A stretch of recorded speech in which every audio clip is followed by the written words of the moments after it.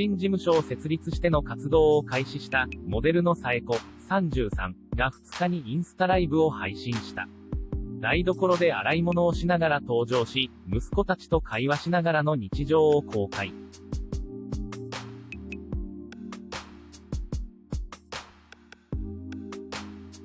息子たちは毎日オンライン授業があることを伝え、いつまで続くんだろう、と語った。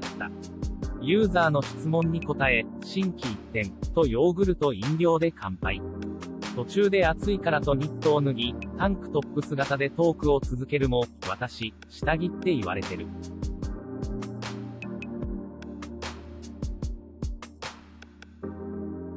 それはまずい、と再びニットを着るなど、自由な内容だった。インスタに、髪もボサボサだし、途中からトップスめくれてるけど、これがリアルな私、と記した。ママしてるところってあまり見せないから新鮮でした。身近に感じました。子育て頑張って、可愛い。次も楽しみ、と続々とコメントが集まり、再生回数はおよそ1日で68万回となっている。